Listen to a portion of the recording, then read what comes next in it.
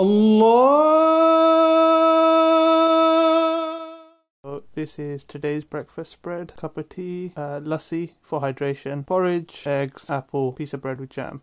Nice and simple, but plenty to keep you going for the whole day. So 6 weeks in, and cabin fever is probably starting to hit about now. It's starting to really become apparent that life is very, very different to how it used to be. In the Holy Quran, Allah the Almighty states, "Verily, with hardship there is ease." And again, this is, I think, really important to remember, because obviously many people are worried that times are currently difficult. We are making a lot of personal sacrifices. People have their anxieties and their worries. There are also challenges when you live with family members or on your own. Regardless of your situation, there will always be challenges to put up with. And there will be sacrifices, there will be things you have to give up. But Allah the Almighty, He promises, with every hardship there is ease. This year, for example, while we may not be able to go and break the fast in person with others, we have been creating iftar packages to share with our family and friends. So with the iftar packages, it's still possible to maintain social distancing and follow the government's guidelines, which is so important.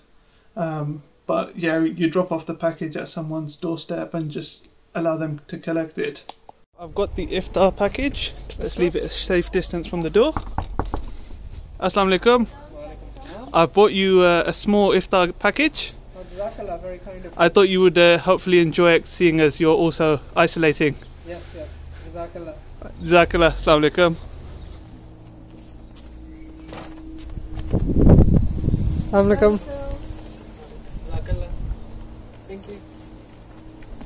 It's nearly time to break the fast.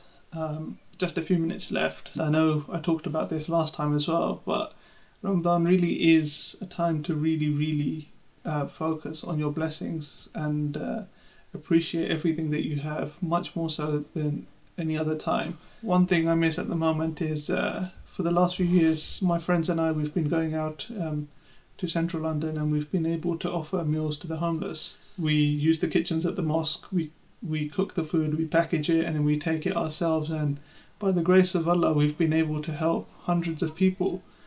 With the current situation, we have to be cautious with what we're doing, and unfortunately it's just not been possible to go.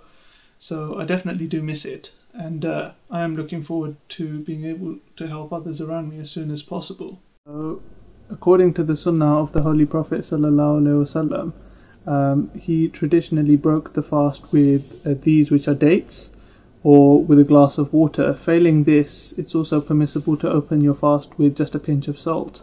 As you can see, I've also got a glass of milk, simply because it's a great drink to have at the end of the day to restore some of your energy. But obviously, given that the tradition is with the dates or the water, I'll be opening my fast with those, and then I'll have the glass of milk afterwards. We're nearly at the end of the fast now, just waiting for the azan to signal the end of the fast. As soon as it starts playing, then there we are. Bismillahirrahmanirrahim.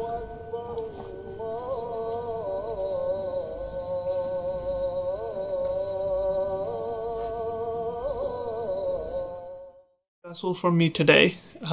Look forward to giving you another update soon, but I'm sure you'll see from one of my lovely brothers about how their days have been going also. I'll look forward to the next video. See you soon. If you enjoyed this video, please hit like, subscribe to the channel, and hit the bell icon to be notified whenever we have a new upload. And also please share with your friends and your families so that they can also benefit from this channel. Jazakallah, and Assalamu alaikum.